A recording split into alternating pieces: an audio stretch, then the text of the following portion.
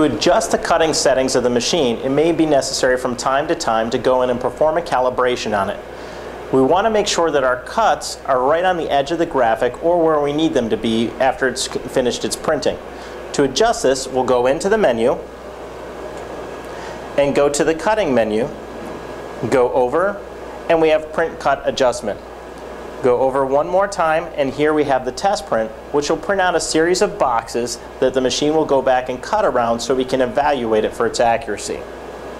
Press enter and the print will start.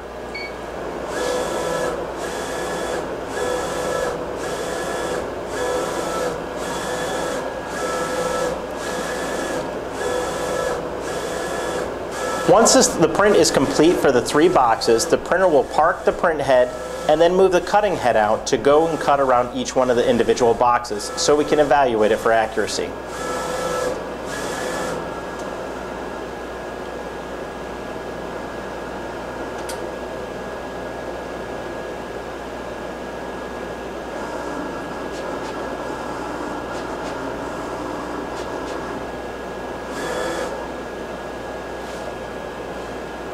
Advance the media out. Now we can access it to determine how it's cut. The feed direction of the machine is going from the back of the machine to the front, and the scan direction is from left to right and back and forth. I'll start with the center one, which is where we should base all of our calibrations off of for this test. When I remove the box, we can see that in the feed direction there's a slight bit of black on both sides, which is perfect for what we're looking for. And you can see in the scan direction there's a larger black line here than on the right hand side of the machine. This indicates that our scan is off on this cut calibration. I need to evaluate the other 2 boxes to see the extremes on the outside. We'll go to the left hand side first, and when I weed this one out,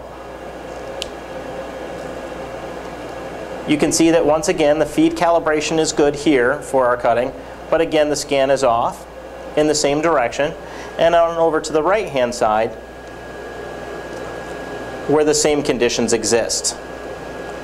I need to go into the menu and adjust the scan direction on this to compensate for it.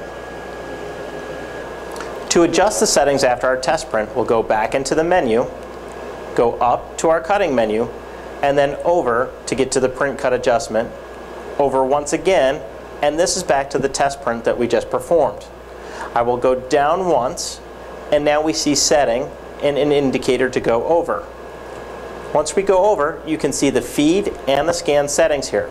Our feed was correct at -0.05, so we don't want to adjust that. If I were to adjust it, I would use the up or down arrows to adjust that value, and when I got it to the desired value, press enter. Our scan is set at +0.04 and was off to the left side of the cut. I need to adjust this down to a better value. I'll take it down to +0.20 since it was a significant amount to the left hand side, and press enter to get the new value. Once I have this new value, I need to go menu back out and then back up to our test print to perform another test print and see if our settings are correct. You would continue with these steps, adjusting in both the feed and scan direction until our cut is where we want it, so a slight sliver of black or no black at all shows around all sides.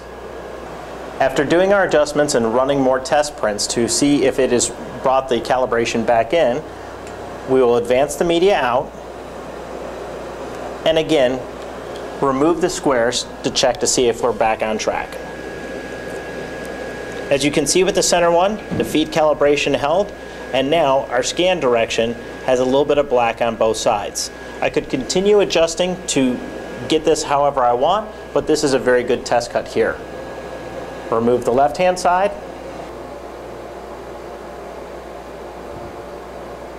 and then the right hand side. And we can see a little bit of black all the way around each one of these. Our test cut and print cut adjustment is complete.